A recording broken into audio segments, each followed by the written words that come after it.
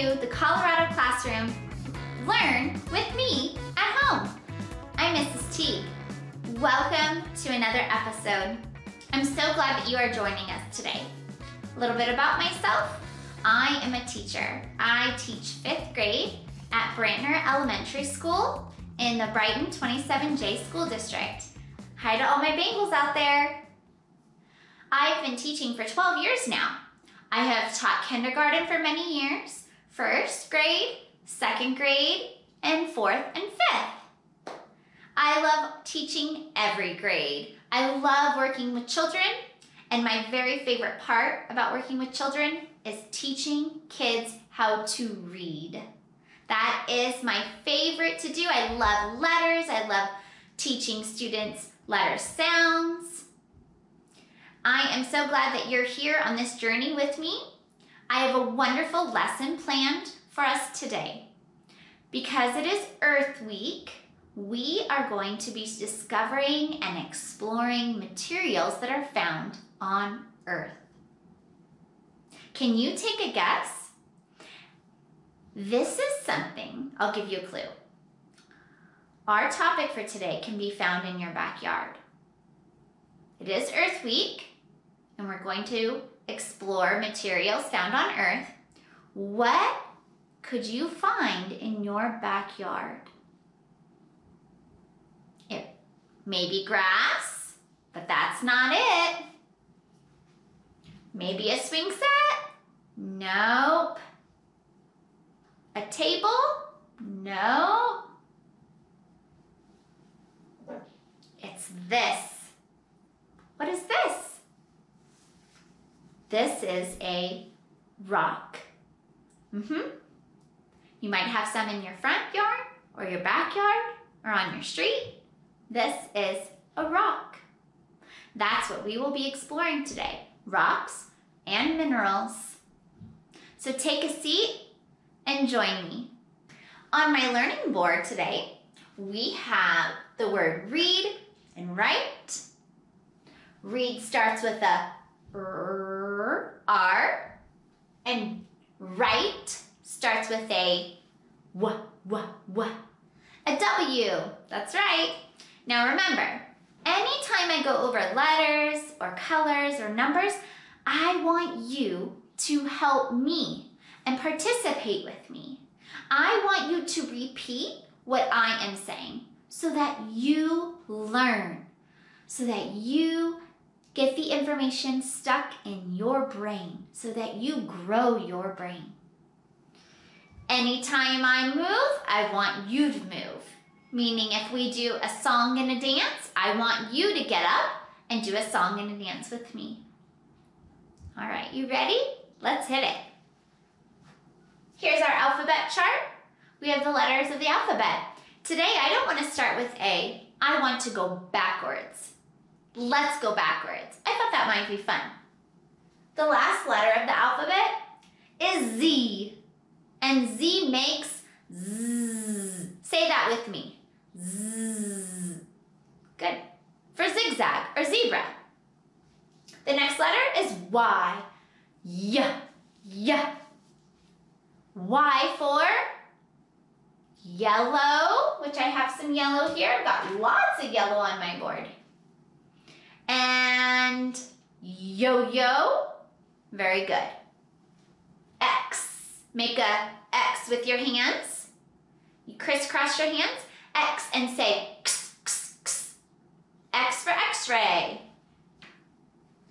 W, I was making that earlier. You can make 2 L's, use your index and your thumb, put your 2 thumbs together, and say W. W for window. Or wiggle. A V, which you could make with your 2 index fingers. Put them together at the base, and V for vacuum and volleyball, if you like to play volleyball. U, U for umbrella, and unicorn. T is next for Teague. That's me. Does your name start with a T too? Make a T with your fingers. T, t, t. Good job. Make sure you're saying the letter and the sounds with me. S, S, S, like snake or like strawberry. Do you like snakes or strawberries? R, R, for run, right? We move our hands back. We move our arms back and forth when we run. Run. What else starts with R? Rainbow, ribbon. Q, qua, qua. I like to do this because a queen wears a crown on her head. Queen starts with Q, qua, qua. What else starts with Q? Quiz, quick, quiet. P, p, p, p, for push, p, p, P, or for pig, right? A piggy, or for pink, the color. I think I have pink here on my wall. Yeah, right here, I've got a little bit of pink. O, ah, for octopus, or open a door, ah. Oh, and the color orange, right here. Orange starts with O. N, for nose, N for nose. M, M for money or monkey.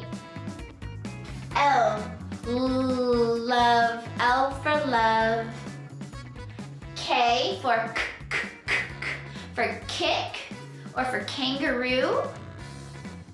J for jump, J for jump. Good. And what else starts with J? Juice. I, little I, right? For itch. Good job. H, for horse and for hop. H, G, green for green. Green starts with G, G. F, for foot. For good. E, for eyes. And D, for dog. Do you have a dog? Hi to your little doggy at home. D for dog. And C, for cat. Do you have a cat? Hi to your cat at home. And B for ball. Do you like to play ball? Maybe soccer ball, baseball, football? And A for alligator, snap, snap, or apple. Good, good job doing the letters and the sounds. Let's go over our numbers. Let's start with number 1. Count with me. 1, 2, 3, 4, 5. What comes after 5? 6, 7, 8, 9, 10. What comes after 10? 11, 12. Good. Let's do some practice counting on. If I say 2, what comes after 2? 3. Good. If I say 5, what comes after 5? 6. And what comes before 2? That's a tricky one. 1. 1 comes before 2.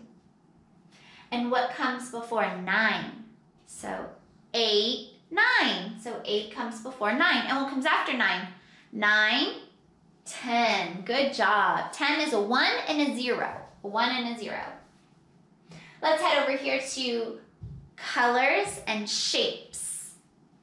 We have a red square. It has 4 sides. Count the sides. 1, 2, 3, 4. All 4 sides are the same length. That's what makes it a square. We have purple rectangle. A rectangle also has 4 sides, but it has 2 long sides and 2 short sides. The sides are not all the same. Green And a green triangle. Tri means 3, so it has 3 sides. Count. 1, 2, 3. It has 3 points. 1, 2, 3. Blue.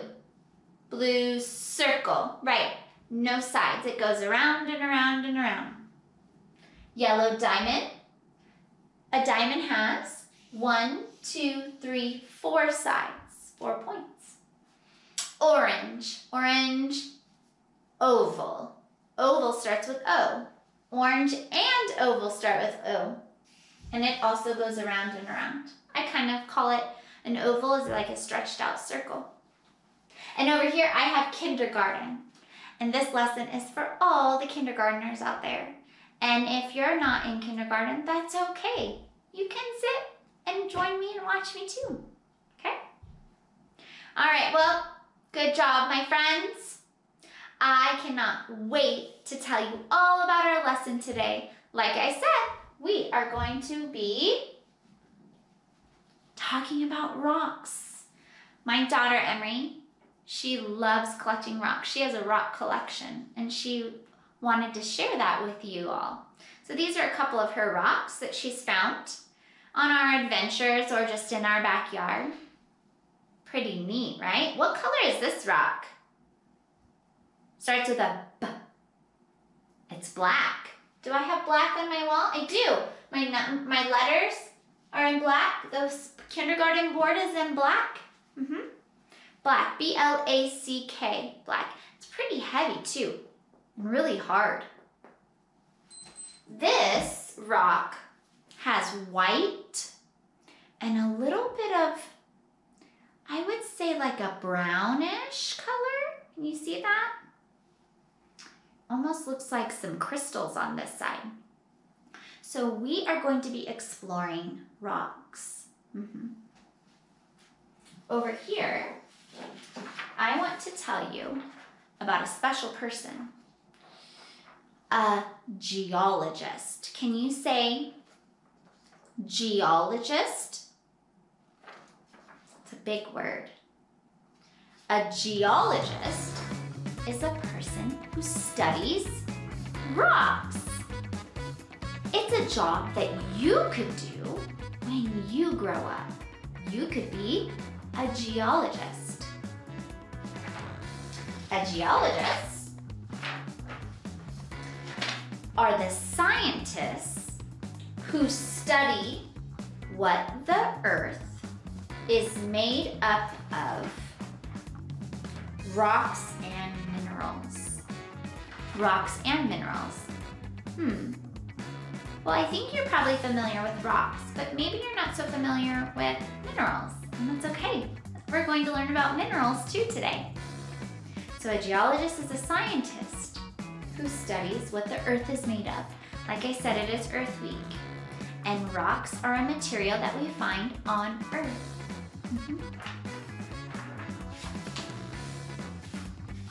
Now you may be asking, well, I know what a rock is. I've seen a rock. You know, rocks are just ordinary. We see them all the time. Ordinary means, you know, just simple. It may not be that exciting, but rocks are super exciting, and it is really important that we understand our Earth and we learn about our Earth, which is where we live. It's the planet that we live on. So a rock, and this is how you spell rock. R, you say it with me, R-O-C-K. Sound it out. Ah, and then C-K. We don't say k, k. We just give it one sound. It's ah, k. Rock. Good job reading, kindergartner. A rock is a solid. A rock is a solid object made up of two or more minerals. Now, I mentioned minerals. You may not be familiar with that. So let me tell you what a mineral is. Can you say minerals? Starts with a Minerals. Minerals. I'll tell you what a mineral is. Minerals are the building blocks that make up rocks. Let's say it one more time. I like it, it kind of rhymes. Minerals are the building blocks that make up rocks. So, let me go back to my rock. I'm telling you that this is a rock, and the minerals is what makes up this rock. Pretty neat. You just learned what a mineral is, and you learned the definition of what a rock is. Those are our main vocabulary words for today. So we discussed what a mineral is, and when a group of minerals form together, it creates the rock. Do you know that we use minerals every day? You have some inside your house. I have some right here. This is a salt shaker. Can you see the salt inside?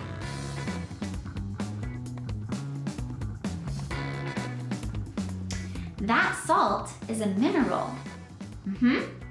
It's a mineral. It's found on Earth. Do you see my ring? Right here, this is gold. That's also a mineral. And these diamonds, that's part of Earth too. It's found in the ground. This gold is also a mineral. And so is the diamond. Pretty neat. And they're beautiful, aren't they? You might have salt at your house or some gold. You have minerals in your home. Well, since we are talking about rocks today, I thought it would be a great time to rock out. Grab your guitar. If you don't have one, get your air guitar, stand up, and rock out with me. Let's hit it.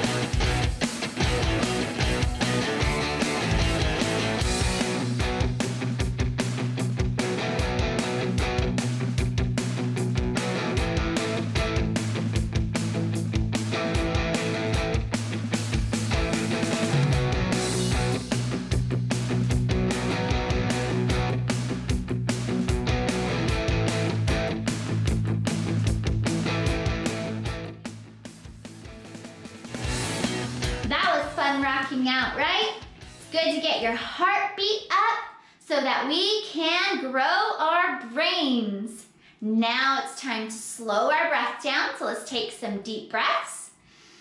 In your nose, smell the flowers, and blow out the candles. Ready? In and out. One more time. It's always good to get a little exercise in. Let's get started for our lesson. So I have a little experiment that I'm going to have my daughter Emery do. Like I told you, she loves rocks. She's in kindergarten. She has a rock collection. Here are some of the rocks that she has. If you can see,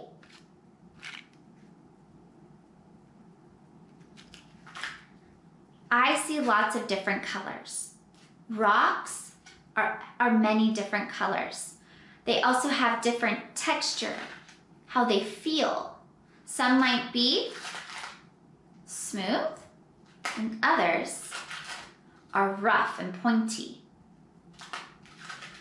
Some have stripes, and some look like crystals. I do have, I think, a few gemstones in here, some gems. So I'm going to give her these rocks, and I'm going to have her sort them. Sorting means that she's going to group the rocks by different characteristics. And I'm not going to tell her how. I'm just going to tell her, sort these rocks by their characteristics. So she may sort them all the white rocks together and all the black rocks together. That's sorting. Maybe if you have been at school before and your teachers asked you to sort some blocks and you put all the red blocks together and all the green blocks together, or the blocks that are large and the blocks that are small. So maybe I want to put these two rocks together because they're white. That's called sorting. We group them in ways that they are alike. So do you want to follow along with us and have a little experiment? Hi friends, I'm Emery and I'm gonna sort these rocks. This one feels rough and I'm gonna put it into a circle. This one feels smooth. I'm gonna put it into another circle. This one feels rough again, and this one feels smooth. This one feels rough, and this one feels smooth. I'm just putting them in like the circles, like how they feel, if they feel rough or smooth. Okay, what rocks are in this group? There is... How would you describe this group of rocks? All of these rocks are rough, and all of these rocks are smooth. So that's how you grouped them. Yep. Is there a different way you could group these rocks? I could put those there and these there. Okay, but is there another way that you could organize these rocks? I could spread them out and put them in a line. Okay. Or put them in order and count them. I'm going to sort these to white and colorful. So what are these? What group is this? They're white.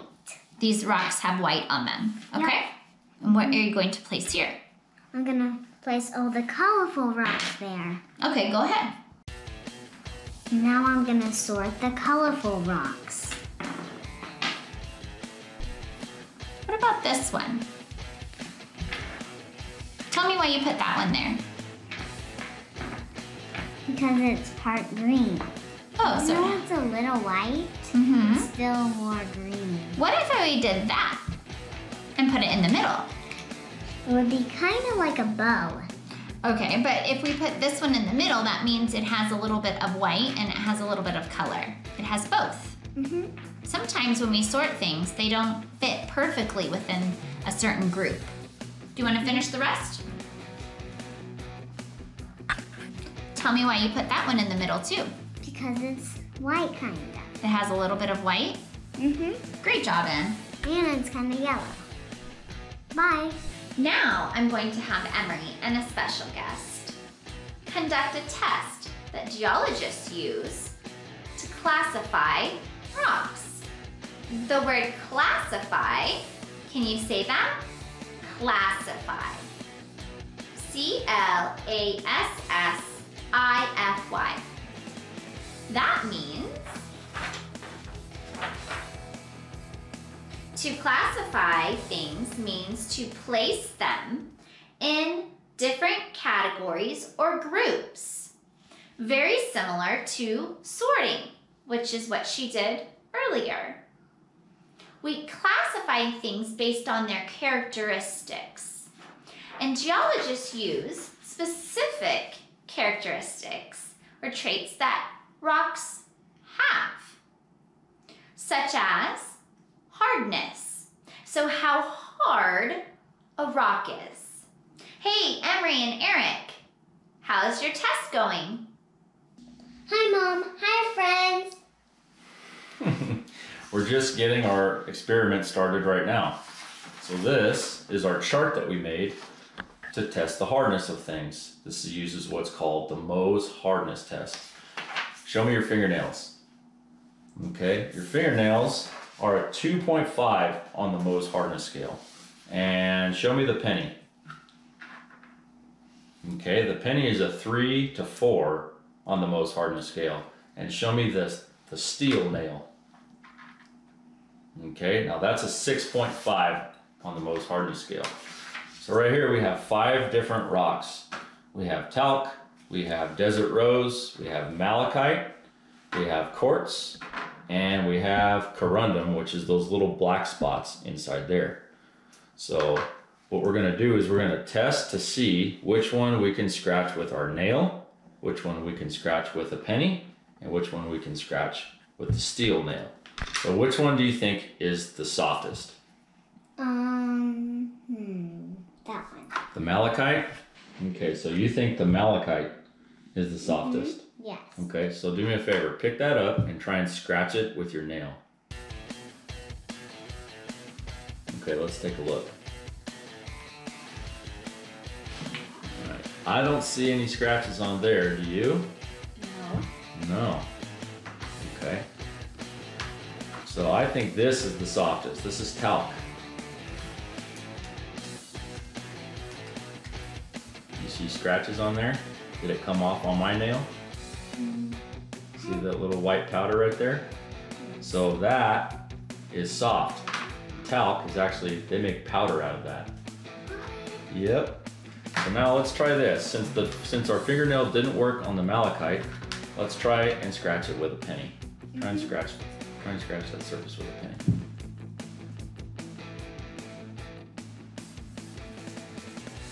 Okay, so it puts some marks on there.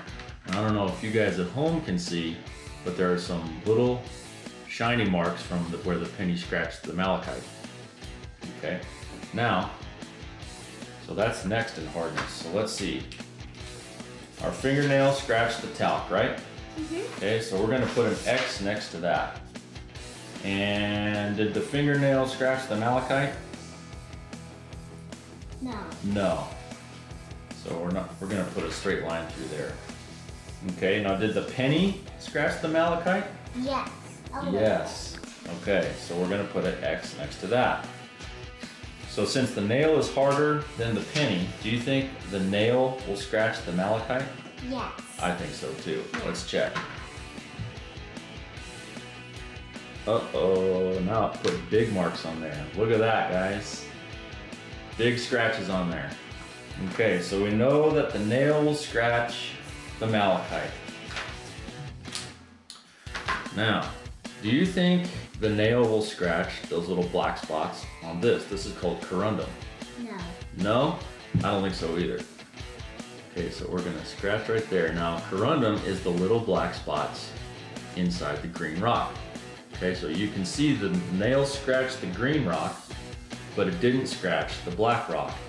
And corundum is the same mineral that makes sapphires and rubies. And the only difference, I like rubies. I like rubies too. The only difference is that rubies are red and sapphires are blue and every other color except red, but they're the same mineral.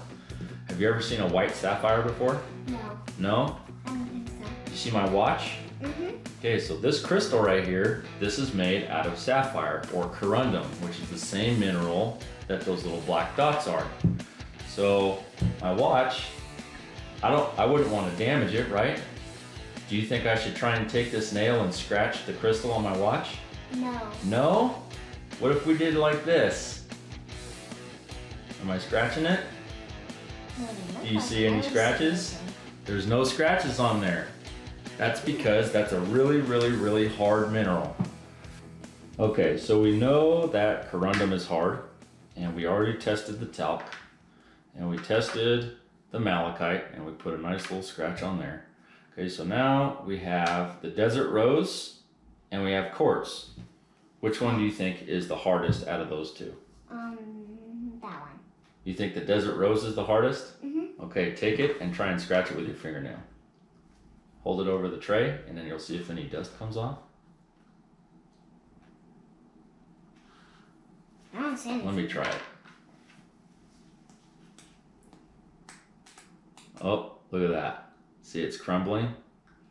See, so that is soft. If your fingernail can scratch it. So we'll put an X for our fingernail for the desert rose. And now let's check the quartz. Okay, try and scratch it with your nail. Okay, let's try and scratch it with my nail. I don't think so. It's just putting a big scratch in my nail. Okay, so now let's try and scratch it with the penny.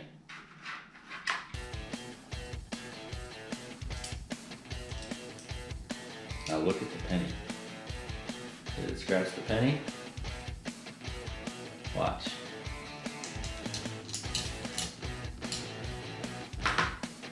Look at that. It scratched the penny right on the edge of it. So we know that it's too hard for your nail and it's too hard for the penny. So that doesn't work. And now let's see. So not the nail, not the penny. And how about the steel nail? Should we try that? Yeah.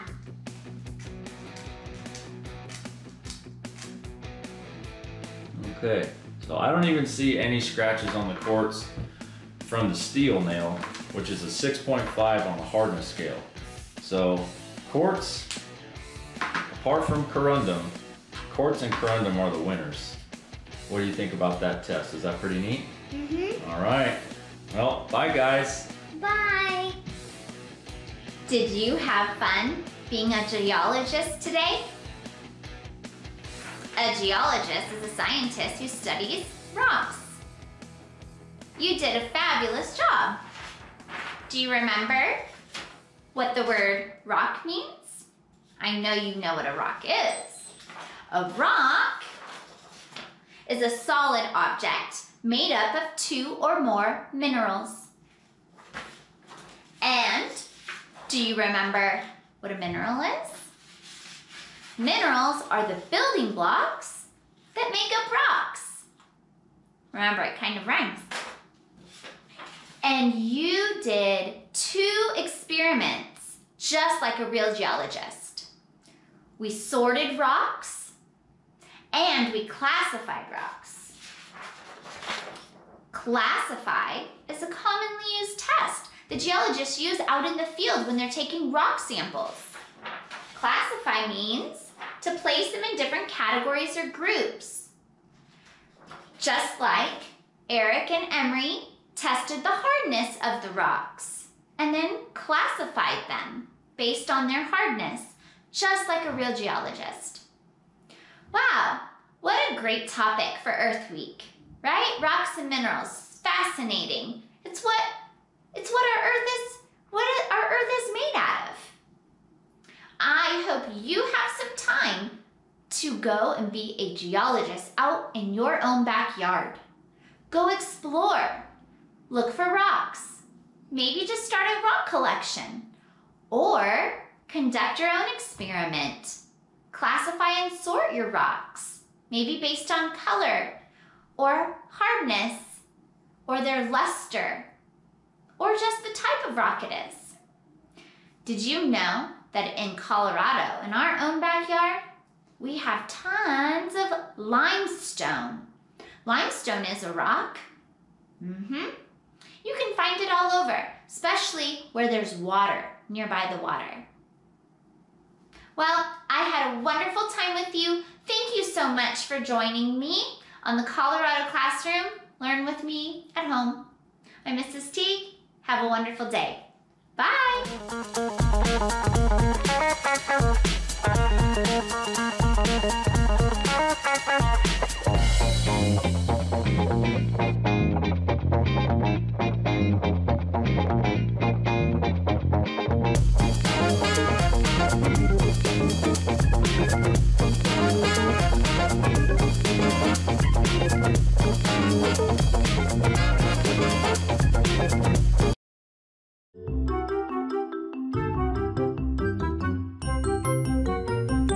This is Mrs. Teague, and I'm going to do a math minute with you.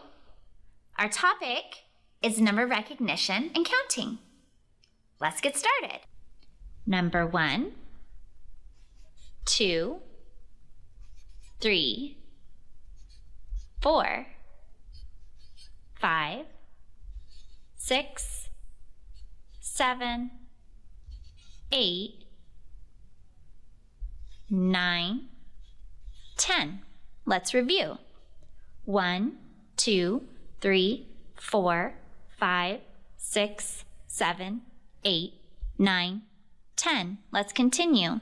11, 12, 13, 14, 15, 16, 17, 18, 19, 20.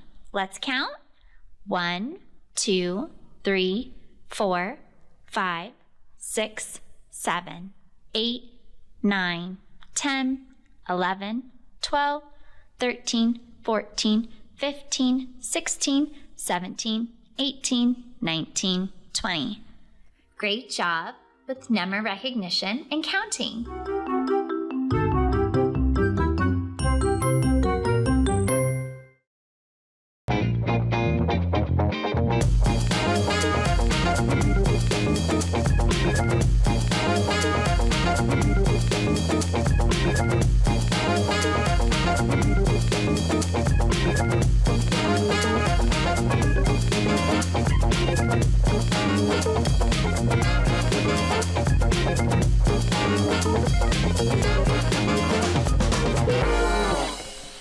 Hi, welcome back to Colorado Classroom Learn With Me at Home.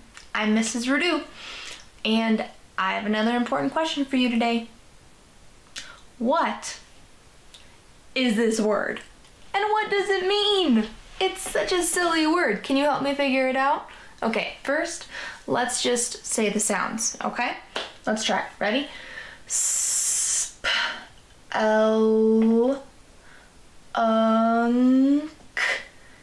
Ing. Let's start with just this part. Ready? That part says spell, and then we have unk, and then we have ing. That looks like 3 separate syllables. So it goes spell, unk, ing. Spelunking. Can you say that with me? Spelunking. Can you clap it with me? Spelunking. Spelunking. That's a super silly word, isn't it? Have you ever heard it before? I was a long time before I first heard that word. It's an interesting one. What does spelunking mean? Do you know? Well, spelunking is exploring caves. Have you ever been inside a cave before? What is a cave like?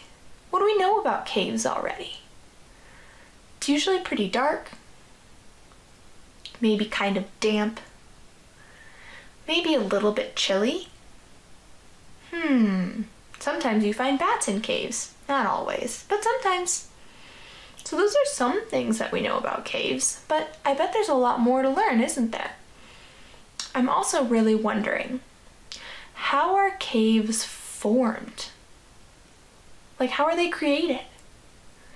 Did somebody just dig a big hole in the ground? I don't think that's right, because caves are usually natural, right? Well, I want to learn more about this. So I think that we better go and do a little bit of reading about this. Does that sound like a plan to you? Okay, let's go. Taking a look at the word spelunking made me excited to learn more about what it is. It made me excited to learn more about how caves are formed, but it also made me kind of excited to think about how words are so interesting and they sound kind of funny and cool sometimes. So as we're reading, we're not only going to pay attention to what spelunking is and how our caves formed, but we're also going to notice interesting words so we can have some fun with words when we're done reading. Okay, so as we're reading, we are going to pay attention, and when you notice a word that is just kind of a cool word or an interesting word, I want you to shout it out, okay? I might not catch all of them, but I'll catch as many as I can, and I'll highlight them. Then we'll have some fun exploring with words when we're done reading, okay? Let's do it. This is called Let's Go Spelunking. If you're wondering what in the world spelunking is, you're not alone. Did you notice any cool words in that first sentence? Yeah, spelunking. I agree, that's a fun word, isn't it? Spelunking is cave exploring, and you might be surprised to learn that you can go spelunking right here in Colorado. How about any interesting words in that sentence? I like the word exploring. And of course, Colorado. Colorado is home to many caves.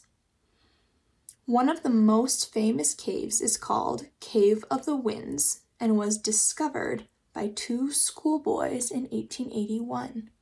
Discovered, that's a nice word.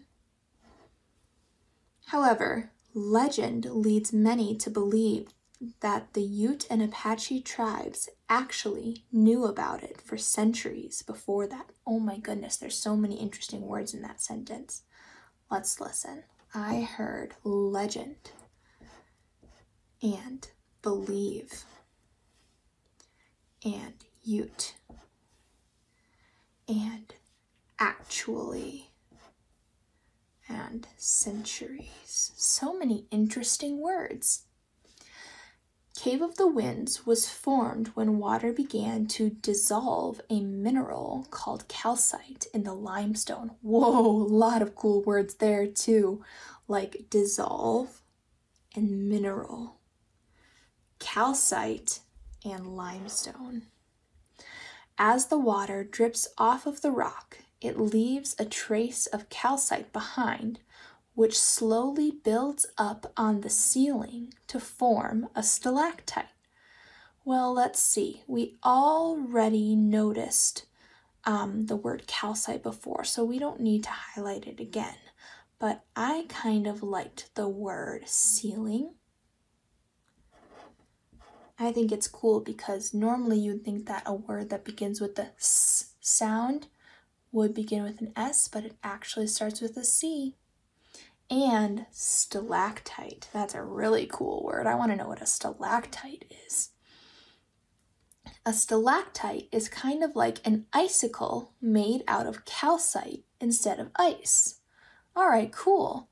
So it's like an icicle. I like icicles made out of calcite instead of ice. When the water drips onto the ground, the calcite builds up again and creates a stalagmite. Whoa, stalactite and stalagmite. Cool words. Sometimes the stalactite and stalagmite grow large enough that they reach one another and turn into a column or pillar. Ooh, I like this word, enough and pillar. It can be hard to remember which is a stalactite and which is a stalagmite. It helps to remember that stalactites form on the ceiling, and that begins with a C, but stalagmites form on the ground, and that begins with a G. Oh, that's so cool. So did you see that? We learned that stalactites, this one that has a C in it, stalactites form on the ceiling, while stalagmites with a G form on the ground. So if you remember that ceiling begins with C and G begins with ground, and you remember where these two things form, it'll help you remember which one is a stalactite and which one is a stalagmite. That's a really cool trick. Nicely done, my friends. Good reading, and thank you for helping me find so many interesting words. I really like this passage because finding interesting words is really fun. Now, I think that we should go and have a little bit of fun playing with these interesting words, okay? Let's do it. Okay, learning about spelunking and caves, and especially all of those really interesting words was really fun. Now, I want to take those interesting words and figure out how many syllables they have. 1, 2, 3, or 4, okay? You can help me. We practiced clapping the syllables when we learned the word spelunking at the beginning. So, let's keep going, okay? Our first word is, you guessed it, spelunking. Let's say it while clapping the syllables. Ready? Remember, syllables are the big sounds in the word. Here we go. Spelunking. How many syllables? Show me on your fingers. 3. Good job.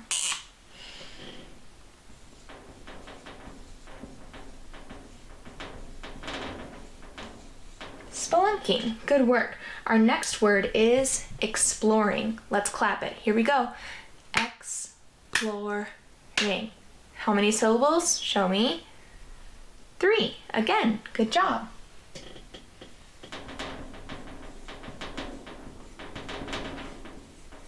Awesome. Our next word is Colorado. Ready? Col-o-rad-o. Ooh, that was a lot. How many syllables that time? 4.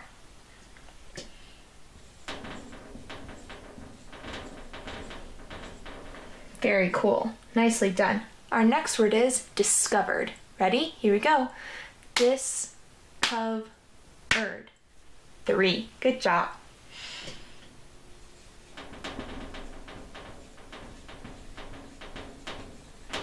Excellent. All right, let's keep going. Our next word is legend. Ready? Legend. Just 2 that time.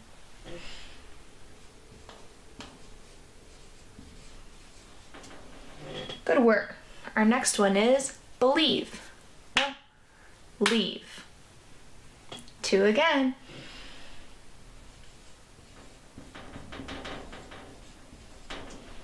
Nicely done. Our next one is ute. Ready? Here we go. Ute. Ooh, just 1. That's our shortest one yet. Okay, next is actually. Ready? Actually. Actually. How many syllables? 4.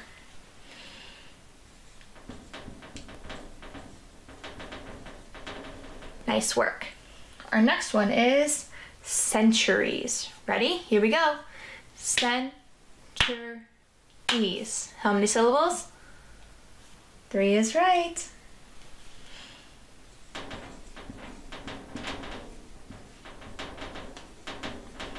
Okay, our next word is limestone. This time you try it first. Show me how many syllables and then we'll do it together. Ready? Limestone. Go.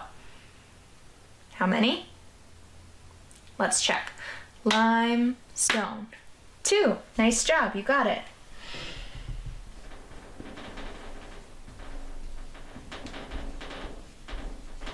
Nicely done. Okay, our next one is stalactite. Okay, you try this one again. Ready?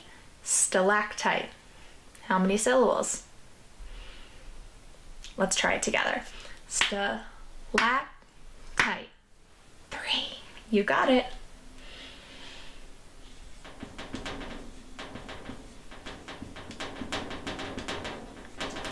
Nicely done. How about icicle? You do this one again. Icicle. Go ahead. How many syllables? Icicle. 3. A lot of them have 3, don't they? Good work. How about stalagmite? Almost like stalactite, but it's on the ground. Ready? Stalagmite. How many syllables? 3 is right.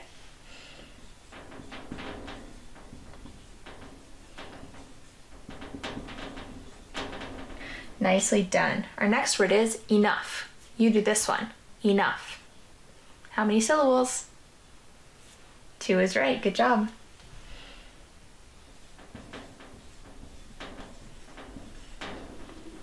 And last but not least is pillar. Ready? Let's do it together. Pillar. 2. Awesome. Wow, look at all those words. Nicely done. Thanks for figuring out how many syllables each of them has with me. You did great. Syllables are a fun way to explore interesting words, but there are other ways too. Let's take a look at just a couple of those words that we just talked about in a little bit more detail. For example, let's think about the word discovered. Discovered. 3 syllables, right? Well, what if I got rid of this first syllable, dis? What if I got rid of that one? What would be left? Covered. Covered. Look at that. Covered, that's still a word, isn't it? If I covered myself with my sleeping bag, that's a word. but discovered means to find something new. So if you add or take away one syllable, it totally changes the word. It's really interesting, I think. Okay, let's look at another word, okay? Let's think about our short word that we talked about. Ute, right? If we have our word ute, let's just listen to the sounds in the word ute, not syllables this time, each individual sound. Ready? U, t. How many sounds? 2. U, t. 2 sounds. Okay, so we have 2 sounds. U, t, ute. Well, what if I put k on the front? Now I have k, u, t. What word is that? Cute. That's right. I changed the word ute into cute just by adding 1 sound. Nice job. Now I want to look at the word limestone. Limestone. Let's see. Limestone. How many syllables was that one again? 2. So I only need 2 of these. I'll put 1 of these back. Limestone. Limestone. Now I want to try something. I want to take away 1 of those syllables. Okay? Limestone. Limestone. I'm going to take away lime. Bye-bye, lime. Now I just have stone. Let's listen to the sounds in stone. Ready? S, t, o, n. Listen to that sound at the end. N, like nose. I want you to change that sound to like red. So now this is going to be when we touch it again. Ready? S, t, o, what word is it now? It's not stone anymore. What is it? S, t, o, store. We changed that word to store. Nice job. Let's go back to our word limestone. We'll put lime back in there. Let's get rid of the other part of the word this time, the other syllable. Instead of getting rid of lime, let's get rid of stone. What do we have left? Lime. That's right. This word is lime. Let's say the sounds. Ready? L, I, m. 3 sounds. L, I, m. Now this first sound right here is what? L, right? L. I want you to change that L to t. This time when we say the sounds, we're going to start with t. Here we go. T, I, m. What word does that make? Time! Nice job! We changed lime to time and stone to store. So sometimes just changing 1 sound can make a big difference. Okay, let's do 1 more. Ready? Let's think about the word icicle, okay? Let's clap that out so that we can remember how many syllables there are. Ready? Help me out. Icicle. Icicle. How many syllables? 3 is right. Okay, so let's put our 3 magnets back up.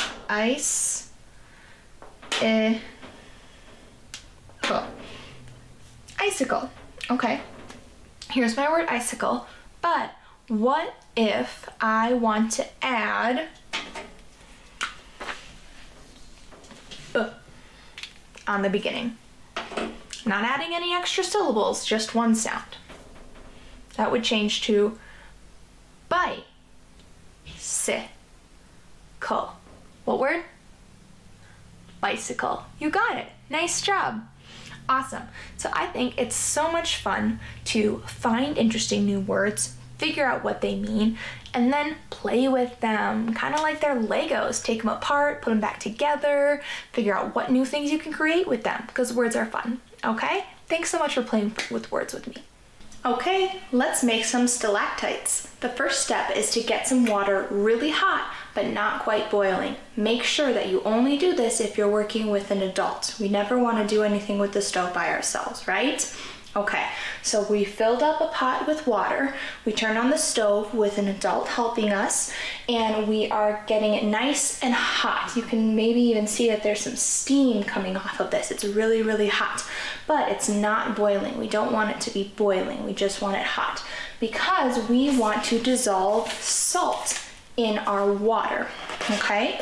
So what we're gonna do is we're gonna dump in a whole bunch of salt. There isn't a specific amount, so you don't need to measure it. What I'm gonna do is use a spoon or a whisk or some type of tool to mix it up.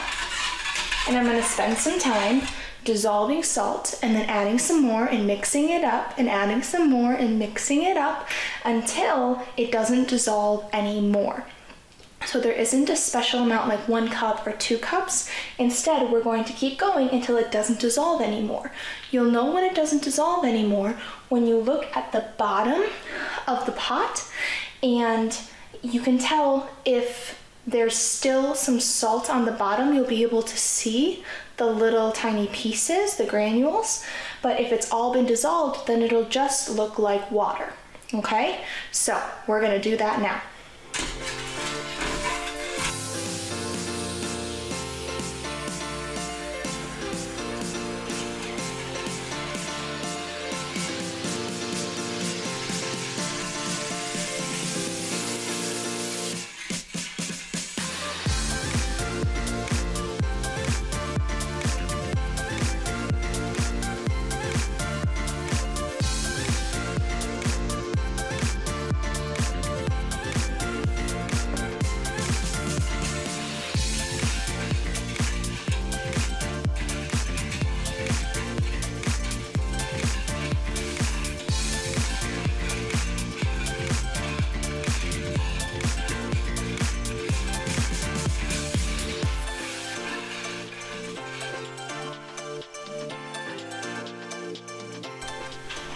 Okay, now I can tell that I've dissolved as much salt as this water can handle because there's still a little bit of salt resting at the bottom, which means that the water can't absorb any more salt. So it's as salty as it can get.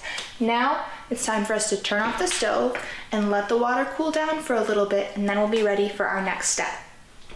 While we're waiting for our salt water to cool down, let's get the next step ready, okay? So we have 2 glass containers.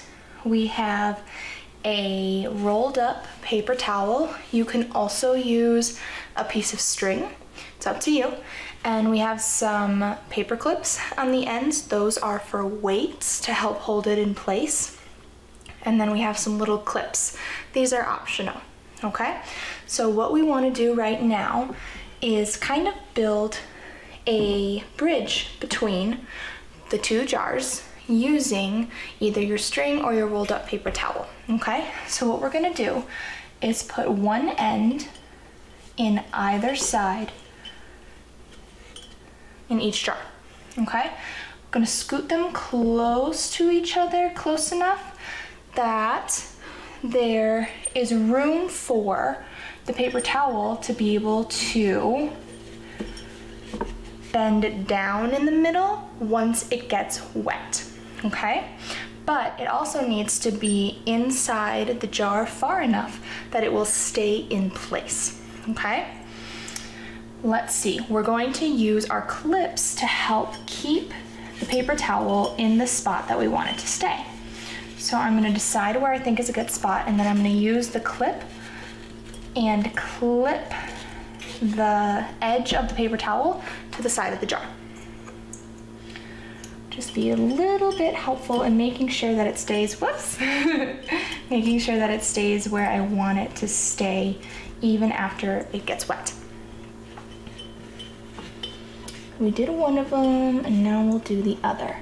Now notice that right now, the paper towel is sticking straight up, right? But once it gets wet, that will change and it will be bending down instead because the weight of the water will push it down. Okay, now that everything's in place, we also want to make sure that these things are sitting on top of a surface that it is okay if that surface gets wet. So that's why I used a cutting board. Okay, so now we just need to wait until our water is ready to pour. Okay, our salt water has cooled and we're ready to pour it.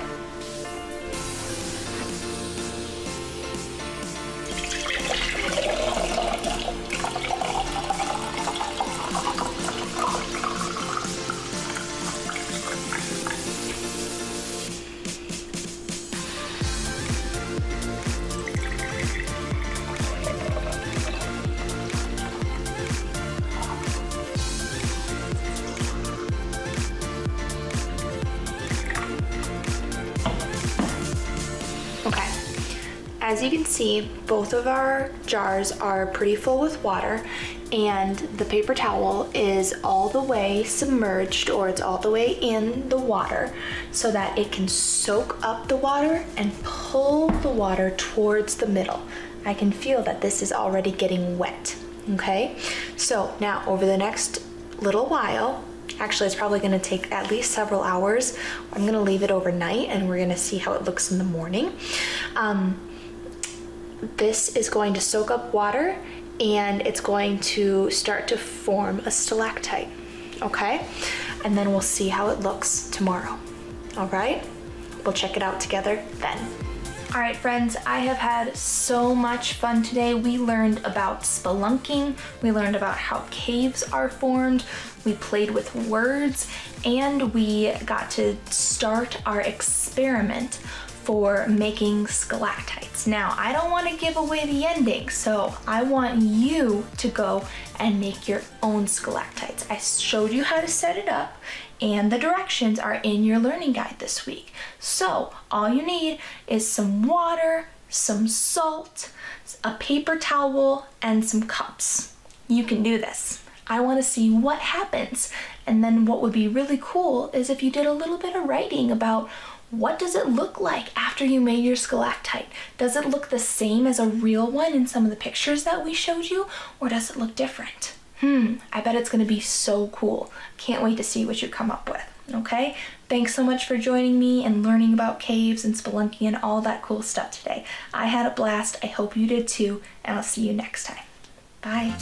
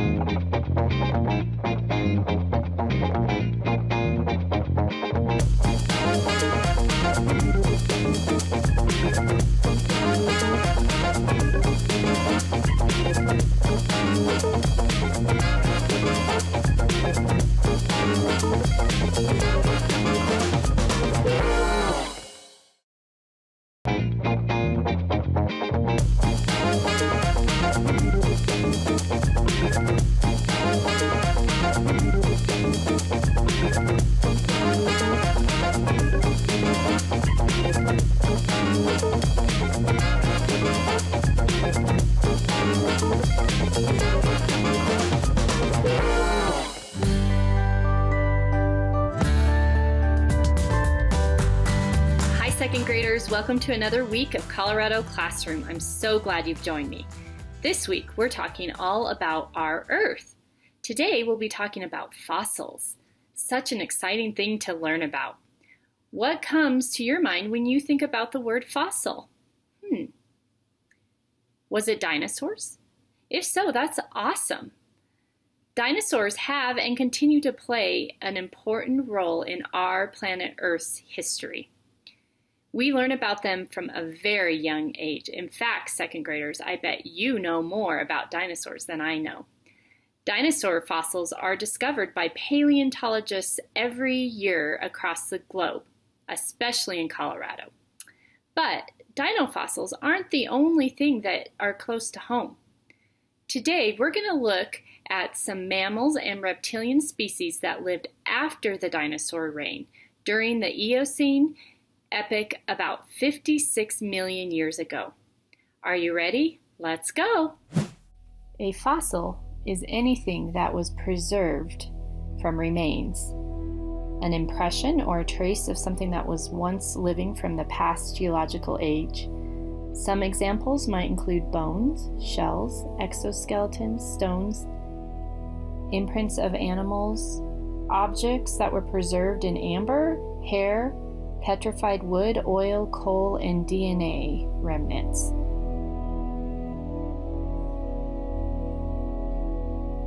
Dinosaur National Monument is in Utah and Colorado. The rocks there contain amazing dinosaur fossils.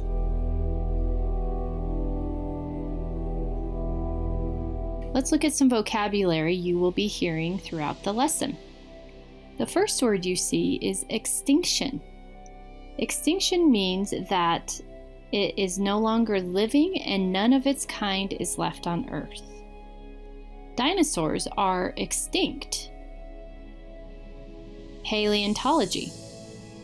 Paleontology is the study of fossils, and a paleontologist is someone who studies fossils.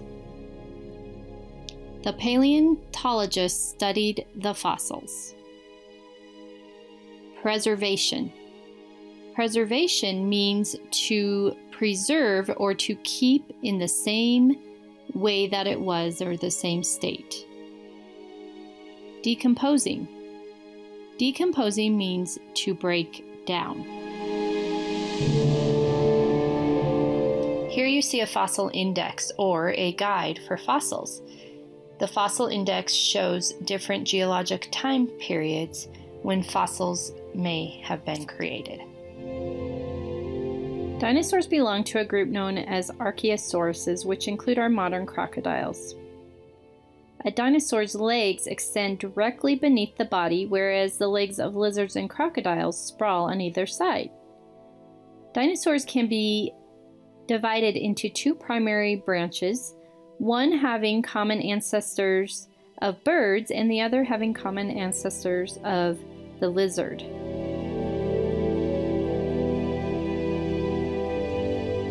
The Earth's geologic timescale began when the Earth was formed 4.6 billion years ago, to the Holocene epoch of today.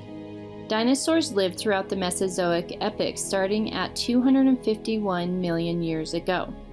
The Mesozoic era is also known as the Age of Reptiles and the Age of Conifers. During this time, the Mesozoic era climate varied greatly, alternating between warming and cooling periods.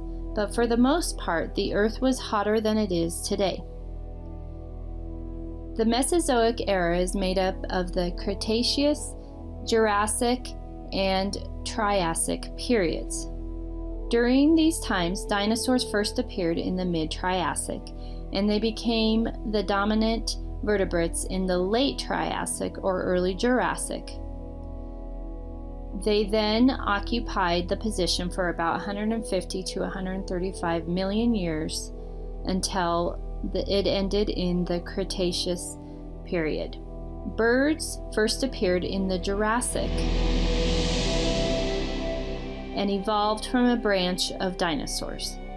The first mammals also appeared during the Mesozoic, but remained small until the Cenozoic. Flowering plants arose during the Triassic or Jurassic time periods. The Eocene epoch begins about 55 million years ago and goes to about 33.9 million years ago. The word Eocene comes from an ancient Greek word meaning dawn. There was a dawn of new flora or plants during this time. Between the Mesozoic and the Eocene epoch, the KT extinction event occurred, which killed roughly 80% of all species on Earth and began the Cenozoic era. The Eocene is known for containing the warmest period during the Cenozoic. Then there was a decline in the temperature, causing an icehouse climate with the rapid expansion of the Antarctic ice sheet. This movement from warming and cooling climate began about 49 million years ago. At the beginning of the Eocene, the highest temperature and warm oceans created a moist, balmy environment, with forests spreading throughout the Earth from pole to pole. The Earth would have been entirely covered in forests. During the Eocene, plants and marine faunas became quite modern. Many modern bird orders appeared during the Eocene. Oceans were warm and filled with fish and sea life. Some of the oldest known fossils of the modern animals we see today came from the Eocene period. Reptile fossils from this time, such as the fossils of pythons and turtles, were everywhere. The remains of a Titan boa, a snake that was recorded to be 42 feet in length, was discovered in South America, along with many different reptilian animals. Fossils give us clues about Earth's history that help us to understand how life has changed on our planet. A fossil is a preserved clue that's left from a plant or animal that lived long ago. They don't necessarily have to be bones or parts of plants, but they can be a variety of life such as nests, footprints, and droppings. Many fossils are preserved remains of living things that are now extinct. Remember that extinct means that it is no longer living and none of its kind is left on Earth. Some living things may have died due to natural causes, or they could have died from human interference. Fossils can form in many ways, and we will take a look at a couple of those. People have found fossils of leaves, seeds, and cones of plants that have lived millions of years ago, as well as fossils of bones, shells, claws, teeth, and even whole skeletons. We have also discovered fossil footprints, eggs, nests, and droppings that help us to see and understand how things lived and moved and behaved. Fossils can form in different ways, but some fossils form when a living thing dies and gets buried. Over time, the soft parts that are on the body get eaten by other things. They then break down, and the hard parts, such as the shells, teeth, bones, or claws, are left behind. Over millions of years, layers of sediment, or sand and dirt, rocks, pile on top of these parts, and they create pressure, which then turn into layers of rock. The water that seeps into the area will bring in minerals. The minerals slowly replace the hard parts of the body and create a chemical change that turns into the fossil that is the same shape. Erosion slowly then takes place and causes the top layers to go back and wear away, and the fossil can be found. Many fossils are found in riverbeds or on cliff sides where the water has eroded for thousands and thousands of years. Sometimes a living thing dies or gets buried under sediment. It decomposes or slowly goes away, but its outline remains in the sediment. Over millions of years, the sediment turns into rock, but an imprint of the living thing is still left behind. You probably have seen imprints of plants and shells and many other types of things on your own. Body fossils are the fossils you might be most familiar with. These are most often bones or teeth that have been mineralized or petrified.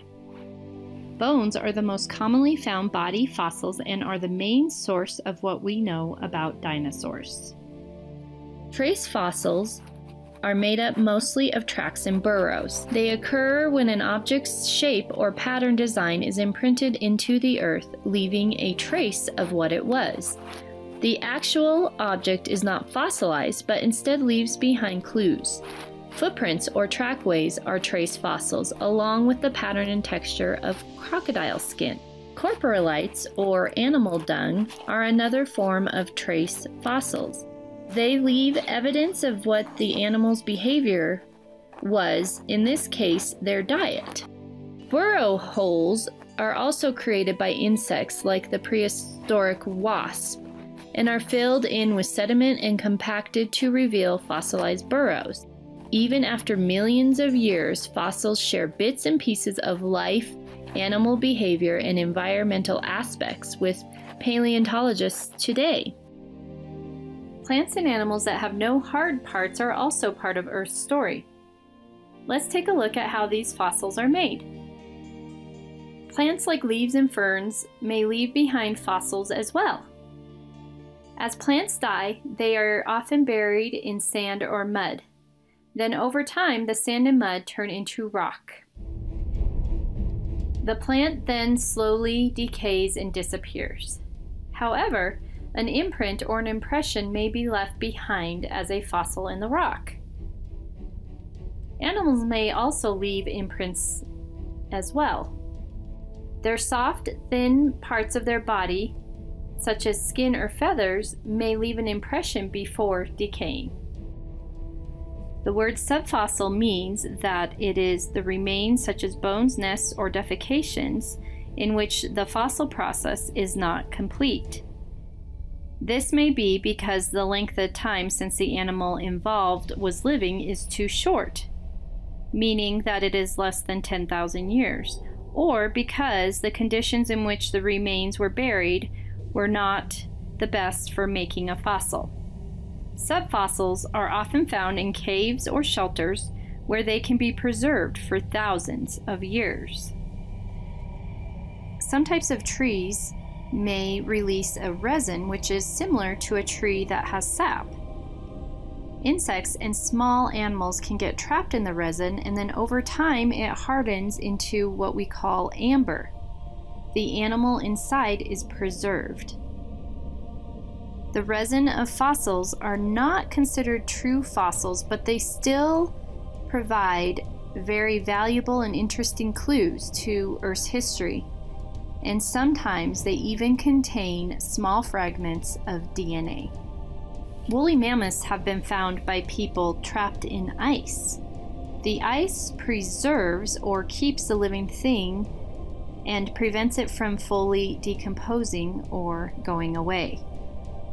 Woolly mammoths have been discovered in caves and riverbanks and were still found with their tusk fur and even their whiskers intact. A paleontologist is a scientist who studies fossils. Each fossil tells a story about our planet Earth. For example, fossil footprints can tell a scientist how an animal walked, if it walked on 2 or 4 legs, how big its steps were, and how it stalked other animals. A scientist can then compare living animals and fossil bones to make conclusions. Like today, our animals that eat meat or are carnivores have sharp teeth for tearing meat, while our herbivores or animals that eat plants will have flat teeth for grinding and chewing. The scientists can make a conclusion based on comparing the fossil's teeth with today's animals that living things ate either plants or animals a million years ago. Different fossils of animals' nests also show us what their behavior and what their habits were like. Fossil droppings can also give clues about what the animal ate. The fossil droppings can also show traces of plant material or bones that other animals may have eaten. Paleontology doesn't end in the field. Once you return to the lab with the fossils, they need to be properly curated or organized and processed. Each fossil is given a specific number to help us identify what type of animal it is along with other elements. This could be which teeth or bone it is and from which side of the body, left or right, it came from. The fossil is then labeled as to where it was found, who found it, and what stage it may have been living in. All of this information helps us to better understand the story of life and the evolution during this time. It pieces together different information to help us see the way that our world may have been. Next time you hear the word fossil, will it be dinosaurs you think of?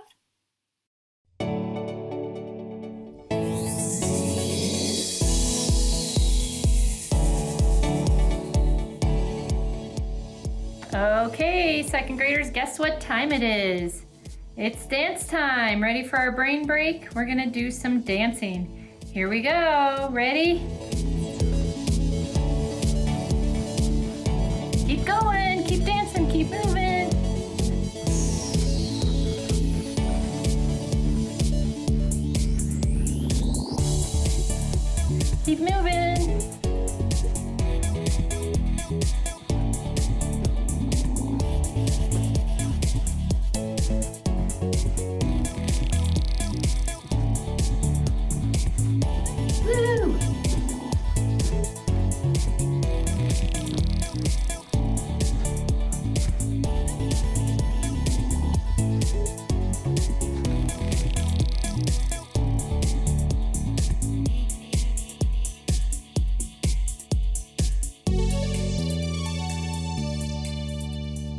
for our imprinting activities today, you will need some type of clay or Play-Doh. If you already have it on hand, that's fine. Otherwise, here is a recipe that you can make at home. You need 2½ cups of flour, 1/2 cup of salt, 1 tablespoon of alum, 3 tablespoons of oil, and 2 cups of boiling water. You will stir together flour, salt, and alum. Then you will add 2 cups of boiling water, food coloring, and oil. Mix and knead until smooth. Then you are ready to use your Play-Doh for our activity. Keep it indefinitely in an airtight container in the refrigerator. For this activity, you will need materials collected from around your house or from outside. You will also need some clay or some Play-Doh. Okay, so we're gonna do another activity, and this time we're gonna look at how things might imprint. So remember, imprinting happens when animals with soft parts on their body might die or fall on the ground, like leaves and plants, and then the mud or the dirt slowly covers it, and the leaves and the soft parts of the body decay and go away and leave a really cool design. So we're going to look at some imprinting today. All you will really need is some Play-Doh, and then you can have objects out of your bedroom, your house. You could find some outside, and you could just kind of see how those look when you imprint them. So we're gonna go ahead and do some imprinting, and we're gonna see if we can figure out what they are. Okay, so here is the first one. Let's see if we can figure out what left this imprint. Okay, class. Oh, let's see. Let's look at that. That kind of left a cool design. What do you think could have left this imprint? Let's see, Isabella, can you show us what left that imprint? Okay, so a shell left that imprint.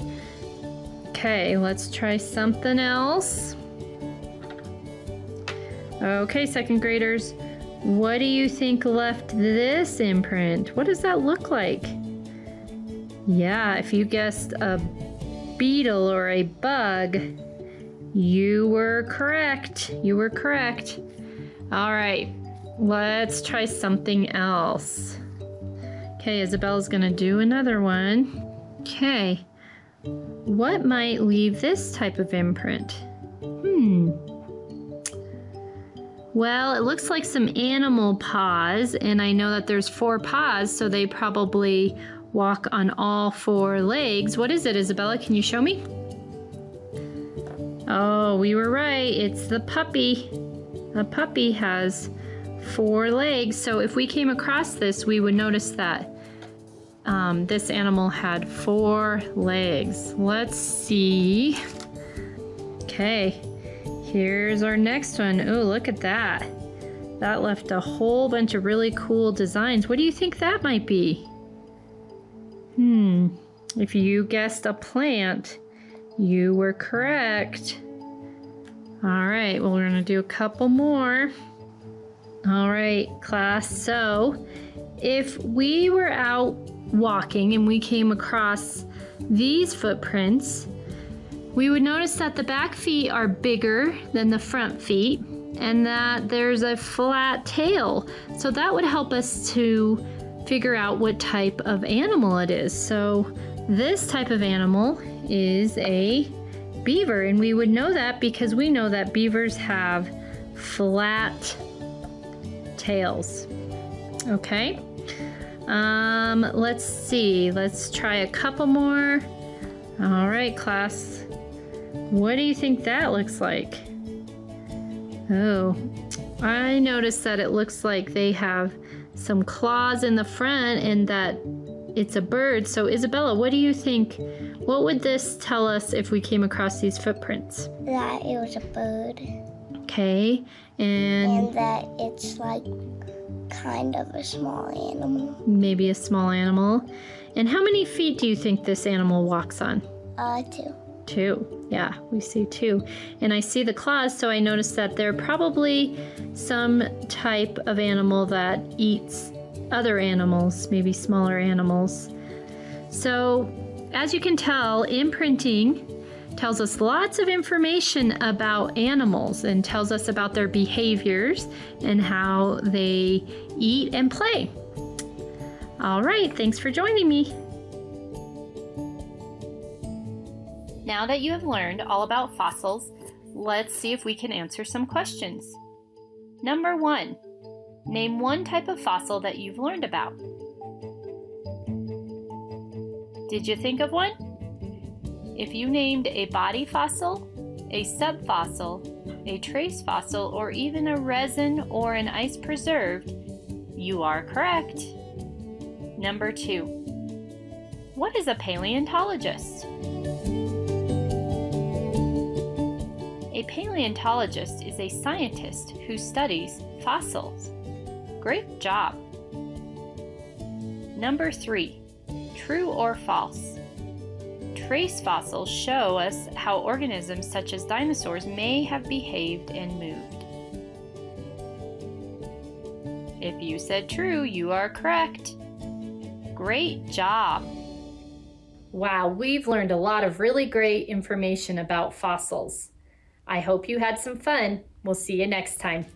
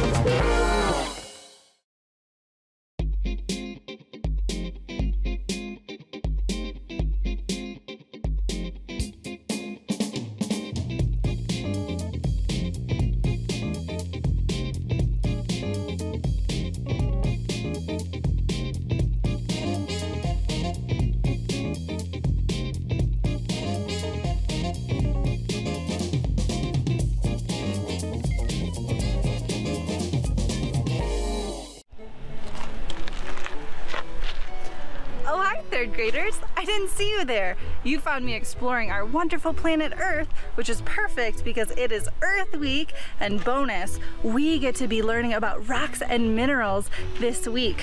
We also are in a really cool Colorado city called Boulder. And do you know that Boulder actually means a large rock?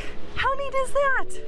Anyway, as you know, we will be continuing to learn our reading and our writing skills while learning about pretty cool science topics. Let's go back to our home classroom and read our learning target. Welcome back to our home classroom. Let's read our learning target. Read along with me. Our learning target says, today I will write an 8-sentence informational paragraph. Great job reading along with me, third graders. You rock. All right, so today you're going to learn how to write an informational paragraph. And informational, what word is in that word? Informational. That's right, inform. So what do you think an informational paragraph is going to do? Did you say that it's going to inform the reader? Because you're right, it is going to inform the reader. So today, you're going to learn how to write an informational paragraph while also learning how to be geologists and take care of our Earth. Super exciting. So first, let's learn how to write an informational paragraph. So when I write my informational paragraphs, I like to use a mnemonic. which is a device or pattern of letters or numbers that helps me remember. So my mnemonic that I use when I'm writing informational paragraphs is teak. Can you say teak? Great. So if it's a pattern of letters that helps you remember something, those letters each stand for something that will help you in your informational paragraph. So our T stands for topic sentence. Can you say topic sentence? Great job. E stands for evidence. Can you say evidence? Excellent. A stands for analysis. Can you say analysis? That one was kind of a fancy word. Great job. And then the last one is C, and you might be familiar with this one. Can you say conclusion? Yeah, so C stands for conclusion. So this mnemonic device, or this pattern of letters, will help you remember each of the parts of your informational paragraph. Teak. So now let's look at a deeper look at those letters to see what they actually mean. So using our mnemonic teak for our informational writing, we already know that T stands for topic sentence. The topic sentence will always be your first sentence. And that topic is going to tell the readers what you're writing about. So if your whole paragraph is about blueberries, then your topic sentence is going to tell your reader, hey, you're going to read about blueberries. So your topic sentence really helps you and the reader know what the whole thing is about. That's your T. Next comes our evidence. Our evidence is what proves or explains why your topic sentence is true. So remember, we're informing our reader, so you need to have evidence, true facts about your topic. So everything has to be connected. Remember, if you're writing about blueberries, then your evidence can't be about watermelons. That doesn't connect. So your evidence will prove why this is true, and it does need to come from your text. You found that information somewhere. It was probably in the text. So now we have our T and our E. Next comes our analysis. The analysis is now going to explain why your evidence is so important. Well, why did you choose this evidence? If you think about it like a crime scene, if you've ever seen anything like that on TV or read about it, evidence proves what happened. So you have your topic, you have your evidence to prove that it's true. Now your analysis needs to explain, well, why is that so important? This is going to now come from your head. And it's going to answer, well, so what? Who cares about this evidence? Why is this so important? And again, everything needs to be connected. If you're talking about blueberries here, you can't start telling me why watermelons are important here. Okay, and then your C stands for conclusion, which really just wraps up your whole paragraph. And then it also still needs to connect back to that topic because your whole paragraph was about one thing. And so every piece needs to be about that one thing. Now, you might be saying, but Ms. Hoy, the learning target said that we were going to learn about an 8-sentence paragraph, but I only see 1, 2, 3, 4. And you're right, it is 8 sentences. So, let's look at what the other sentences need to be. Right here, you have evidence 1 with your analysis 1, but if you're a really good writer, you're going to have more than just one piece of evidence. Just like in the crime shows or the crime books, you need to have a lot of evidence to prove why it's true. So we have 1 piece of evidence, 2 pieces of evidence, 3 pieces of evidence. And with each evidence, you need to have an analysis explaining why it's so important. So the way that I like to remember it is T, E-A, E-A, E-A, C. So we have T, E-A, E-A, E-A, C. And now you'll see that we have 8 sentences. All right, so now that you know the pieces of an informational paragraph, now we're going to read a text so we can write about it. So do you remember earlier when I told you that you were going to get to be a geologist today? Do you know what a geologist is? A geologist is a scientist who studies our Earth and what it's made up of, which is rocks and minerals, and that's why I have all of these beautiful minerals with me today. Now, geologists have a very important job. Geologists can help us prevent damage from earthquakes and landslides. So if they're studying the Earth, an earthquake is about the Earth, and landslides also include rocks and minerals that are sliding into the roads or into homes. So geologists do pretty important things. They also help us get some of our natural resources that we need in everyday life. So rocks and minerals are things that are around us all the time. Rocks are going to be made up of lots of minerals. And minerals are going to be one substance that's uniform throughout, which means it's made up of one thing. So I have some gypsum here, which is made up of just one thing, which is why it is a mineral. And you can see it's pretty cool. But then I also have some limestone here, which is actually a rock that is made up of like sedimentary rock, which is a lot of different layers that have settled and then compressed over millions and millions of years. And you can actually find limestone naturally around Colorado, which is really cool. So this is a rock, and then this is a mineral. Now, we need a lot of these things for everyday life. You can actually find a mineral right in your own kitchen. Do you know what it is? If you said salt, that is correct. We have salt all the time in our food. Maybe you have it on your kitchen table. Salt is a mineral. It's all made up of this one uniform substance, and we use it all the time. But we mine for a lot of the things.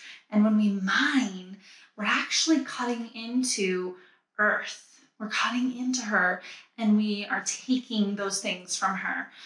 So it's a good thing for us, but it can also be a bad thing for our Earth. Since we are talking about Earth Week, we should be conscious humans and care about where we live, right? So like one thing that we can mine for that is actually really harmful to our planet is this right here. This is coal. Have you ever heard of coal? Yeah, it actually is what we get a lot of our energy from. Maybe like when you turn on the lights or turn on the heat. So coal is a mineral that we find in our earth, and we have to mine for it. So we're actually going to read a text about what mining does to our planet. And we can get these really amazing things, but there might be some negative side effects too, which is why I wore my mountain shirt. It says, believe in mountains, and I do believe in mountains. So let's read our text about mining, mountains, and the rocks and minerals we get from them. Let's go. This book is called Mountains Don't Grow Back, written by Julie Spear. Today, I saw a mining site and instantly knew something wasn't right. The trees, the grass, the rocks were gone. Something indeed was horribly wrong. The deer, the birds, the mountain goats, all had left. They had no home. Instead, I saw great big machines eating the mountain's delicious gleams. They dug and sifted and pulled and tore from the mountain's mighty metallic store. Aluminum, granite, titanium ore, all are needed to build more. More toys, more tools, more airplanes, more phones, more computers, more buildings, more cars, more homes. And then there's coal that's mined from the top to burn for electricity when it gets hot.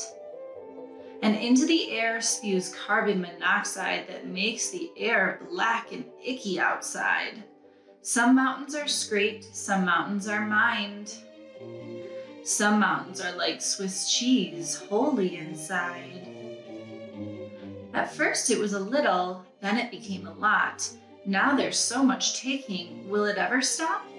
The mountain's face had changed for good. Then all of a sudden, I understood. Do mountains grow back? I asked with hope, and all I heard was a long, sad no. My cousin, who's 13 and very smart, had a great idea, a solution start. An earthquake would fix it, he said with great zest, and my mommy answered, as she always does best. Well, yes, that's true, but without an earthquake, what can we do? A volcanic eruption would do the trick. The lava would flow and rebuild it just so.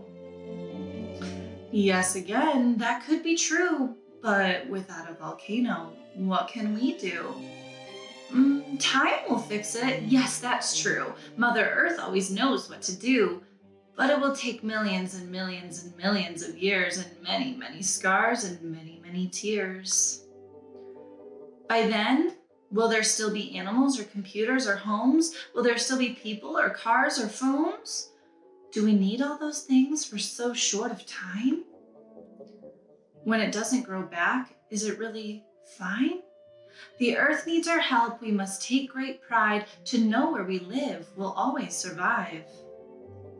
Be sure what you buy is made with great care. Be sure you are conscious and always aware. It needs to grow back if we take it away, like trees or flowers or fruit or hay. Or make things with energy that renews every day, from wind, from the sun, from the water that runs, so you'll always have a place to play and have fun. The end. Now that we've read our text, let's practice what we learned about writing an 8-sentence informational paragraph. Let's go. Okay, so we have a prompt here, and a prompt just means it tells you what to write about. So our prompt says, explain how mining affects humans and Earth. Use evidence from the text. So if I know that it's asking me to explain, then I know that it's going to be an informational paragraph because it's telling me to explain something or give information. And that's why I have Teak here, T-E-A-E-A-E-A-C. And for this is not how you make a paragraph, but this is how you make a plan. Good writers plan out their writing before they write, so that way they can edit or revise or make it better. So the first thing that we need to do is write our topic. And remember, this is what the prompt says. So if it says that we should explain how mining affects humans and Earth, should we write about the ocean? I don't think so. We should be writing about how mining affects humans and Earth, and it even tells us to use evidence from the text. So our topic, if you remember, tells the reader what you're going to write about. Our topic needs to connect to our prompt. So my topic is going to say, mining is both useful to humans and harmful to our planet Earth. Okay, the next thing that I need to do is now come up with my evidence. Now, my topic was pretty general. It's telling me how it's both useful and harmful. So my evidence, we always like to use some transition words like first, next, then last. So since this is my first piece of evidence, what do you think that I should use? That's right, I should probably use first. So I'm going to first write about how it's useful to humans, because that was the first thing that I wrote in my topic. So first, mining is useful because it provides important resources such as aluminum, granite, and coal. And if you remember from our text, I learned this information from the text. I learned in that book that we can get aluminum, granite, and coal. It also mentioned, I think, titanium ore. So all of this was from the text because our evidence needs to come from the text. Excellent job, third graders. So now I need to come up with my A.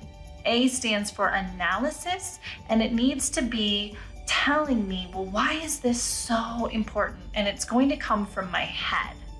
So for my analysis, I need to have some linking words to connect these two. So I'm going to say, this is important because that's the whole point of our analysis.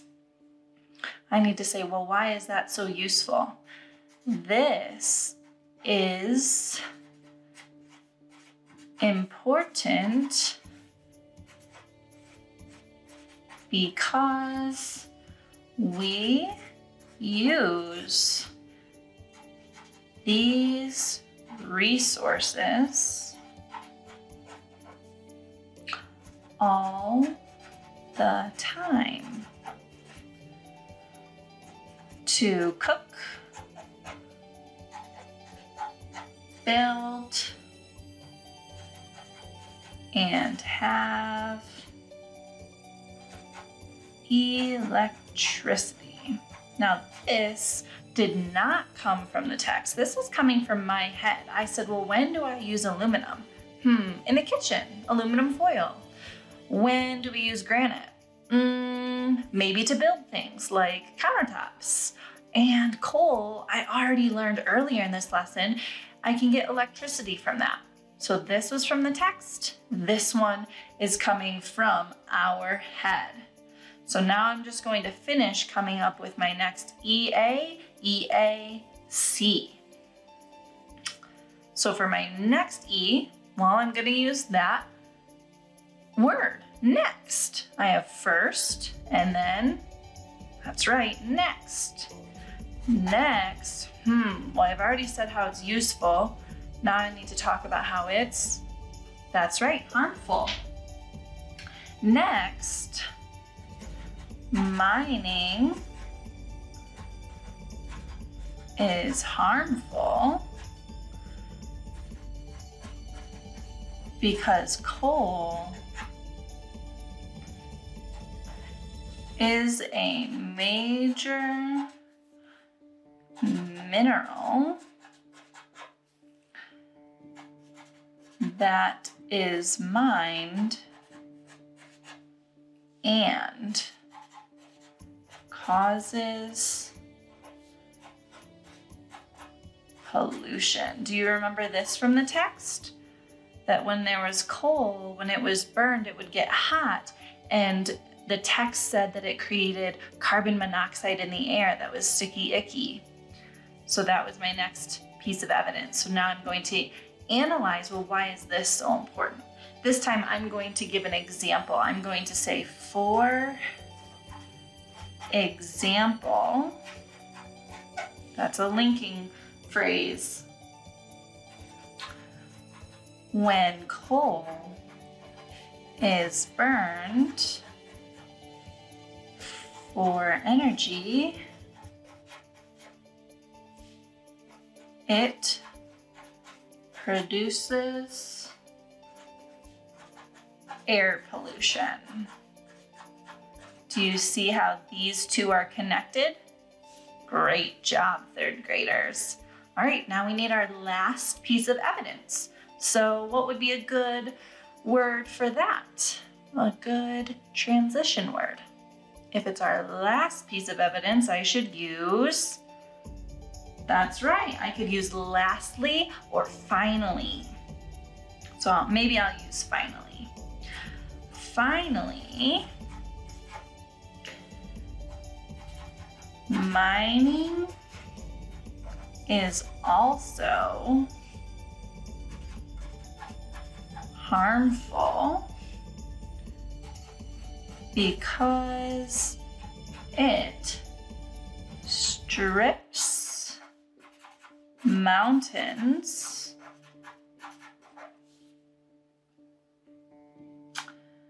leaving them empty. Did we learn that from the text? Yes, we did. Okay, my last analysis needs to connect to leaving those mountains empty. So this time I'm going to use a linking phrase that says this means. This means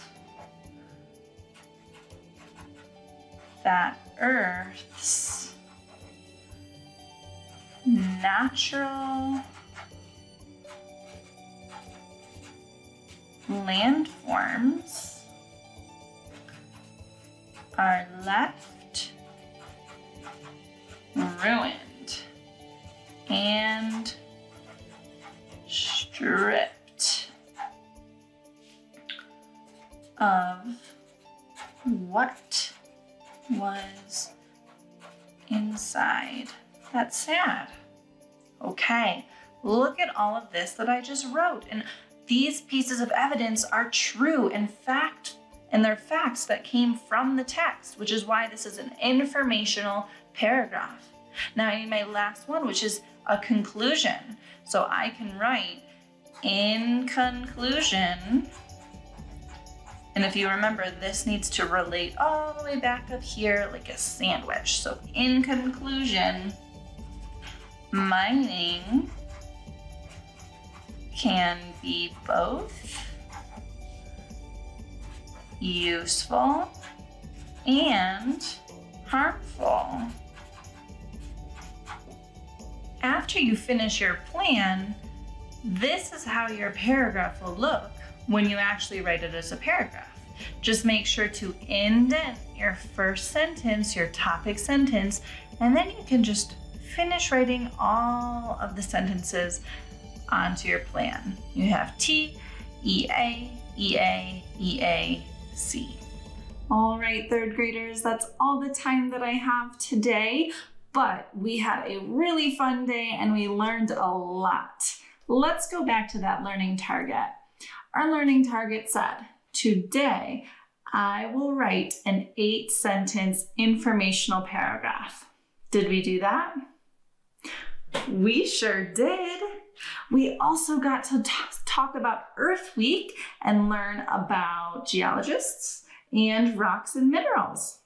We also learned about the impacts of mining for some of our rocks and minerals. What a super fun day I had. And if you want to learn even more about rocks and minerals, you should follow along in your learning guide. All right, third graders, I had an excellent time with you. I will see you next time for another day of Earth Week. Bye, third graders.